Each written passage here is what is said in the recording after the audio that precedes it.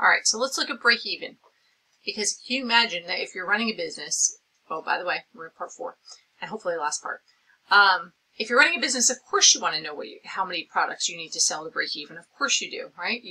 That's valuable information to have. So the way we figure that, right, revenue and costs are equal. The way we calculate that is fixed costs divided by unit contribution margin. And if you don't know what I'm talking about with unit contribution margin, go back a video. All right, so let's look at this first one. Bigelow Inc. sells a product for $1,200. The variable cost is $816, while fixed costs are $3,120,000. Determine the break even in sales in units. All right, so here we go. Oops. All right, so fixed costs, we know that, $3,120,000 divided by the unit contribution margin. Okay, so unit contribution margin is how much is it for just one? So 1,200 sales price minus 816, the variable costs, and you would wind up with 8,125 units. That's how many you need to sell to break even. Now think about the math on that. That is, you earn, whatever this is, let's say 1,200 minus 816 is 384. Okay, that's 384. You earn $384 on every sale. So how many of those do you need to sell in order to cover your fixed costs? You need to sell 8,125 units. All right, so now the next question asks you, what if we increase the price, right? What if we increase the sales price, but our variable costs haven't changed? Okay, now there's going to be a whole slide on this. Don't memorize anything here. Think to yourself, if I increase the sales prices, then I'm going to make more money on everyone, which should mean I should have to sell less to break even, right? So nothing else has changed. I'm just considering changing the sales price. Divided by 1,232 minus 816. So now I'm making $416 on every sale. All right. So if I'm making more money on every sale, I should have to sell less. And if you do the math here, 7,500 units, which makes sense, right? Every time you're doing one of these, think to yourself, should I be selling more or less? Like, what do I expect to come out to be the answer? And that's kind of a double check for yourself. All right. Taking it a step further on break even. We're not really in business to break even. We're in business to make money, right? That's why you're in this class. You're taking a job that makes you good money, right? You've got to be able to pay for all those Netflix subscriptions as the prices keep going up. All right, so target profit. Target profit is a slight variation on what we already just calculated. The idea is that we decide, okay, I want to break even, but I also want to make money. What is my target profit? So now your numerator is fixed costs plus target profit over unit contribution margin. So we really just added this target profit piece. All right, so it's asking what is the break-even point in units? All right, Ramirez sells a product for $80 per unit, variable cost is $60, fixed cost of $480. So first they want us to figure out the normal break-even. Well, that's easy enough. We don't have to do that, right? Before the target profit. So this is A. 4,850,000 divided by selling price is $80 and the variable cost is $60, right? So that comes out to be 242.5 units. Really 243, right? You can't sell 242.5, but we'll go with it. All right, so that's where we stand now. But that's not what we want. We also want a profit. Oh, I didn't mean to cross that out. I was looking to underline it, but a profit of $500,000. So we're going to change our numerator now. Instead of just 4,850,000 in fixed costs, we also want to make a profit of 500,000, all divided by the unit contribution margin, which didn't change, 80 minus 60. That comes out to be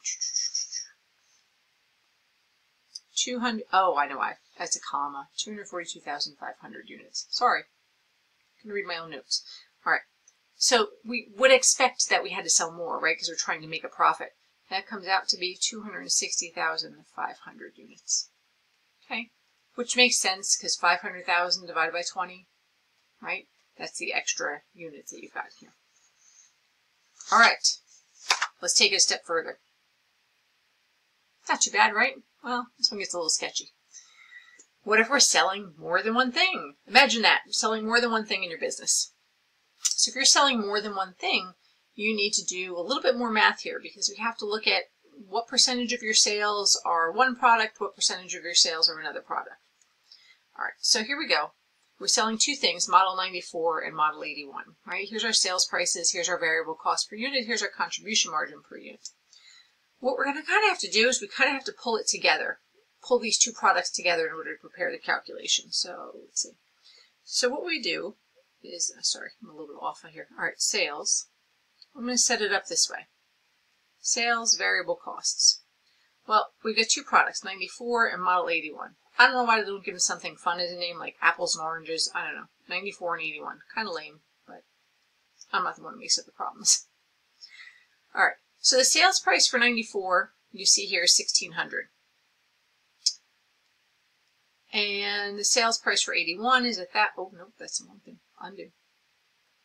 There we go. All right. Sales price for 81 is going to be $1,000. Too many zeros. That's a zero there. Let's pretend that's 1,000.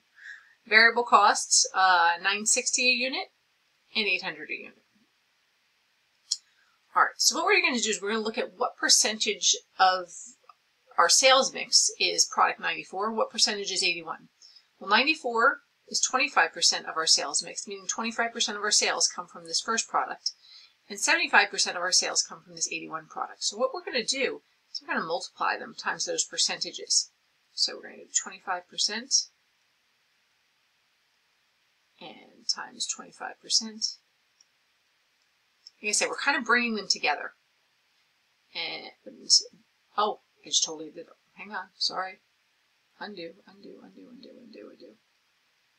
Product 81 is actually 75%.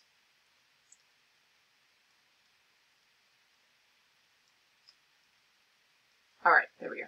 So the variable costs, 25% here for product 94 and 75% for 81. All right, so we're going to do the math on that. That's going to wind up being 400 here. That's going to wind up being 750 here. That's going to wind up being 240. That's 4. And that's going to wind up being 600. So what we're doing, like I said, we're bringing them together. And what your book does is it calls it E. Again, not my decision. What we're going to do is we're going to add it together. We're bringing these together. So we kind of look at the products as one. If this is 25% of my sales mix and this is 75% of my sales mix, I'm going to look at those that way and I'm going to bring them together. So now the total sales of my product E, the combined product, is $11.50. And the combined variable costs is $8.40. That winds up with $3.10 as the unit contribution margin. All right. So now that we've kind of brought them together, we're going to do our break-even analysis. Right? Break-even is fixed costs over unit contribution margin.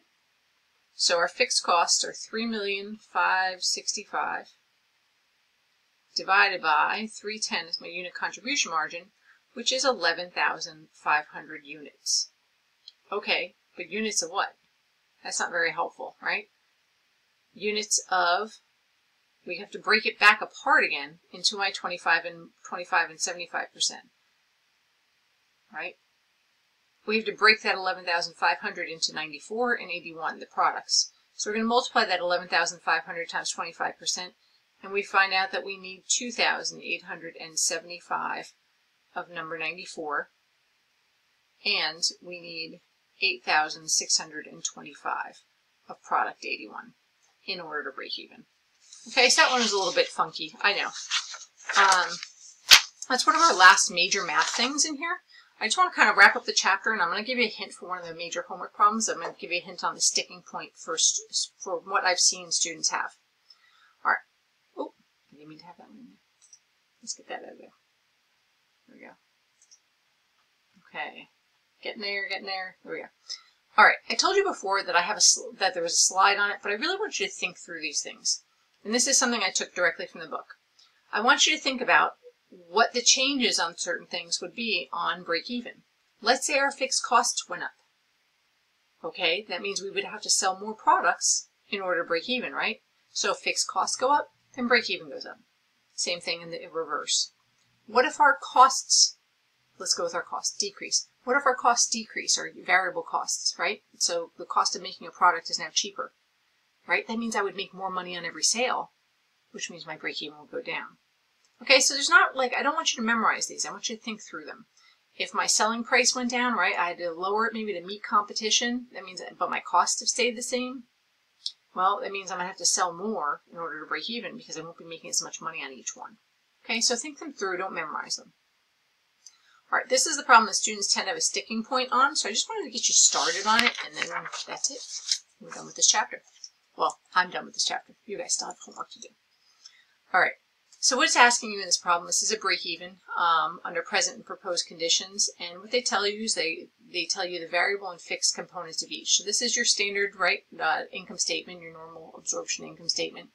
And the thing is we've got cost of goods sold, and some of that number is going to be fixed and some of it's going to be variable. So in order to do this problem, you have to break it into those two pieces. So the way I start my students in the classroom is I start them off like this, variable and fixed. All right, so if we know, they tell you down here, 70% of the cost of goods sold is variable, that means 70% of this number is going to be variable and 30% is going to be fixed. So we're going to multiply that by 25 million to get the variable and fixed pieces. The same thing's going to happen with selling and administrative, but the percentages are different. Selling, they say 75% is variable, so we're going to take 4 million there times 75% to get the variable piece and 25% for the fixed, and then administrative is 50-50. Okay, so you have to multiply these things across to get your total variable costs and to get your total fixed costs. Right, total variable costs and total fixed costs. That's the sticking point.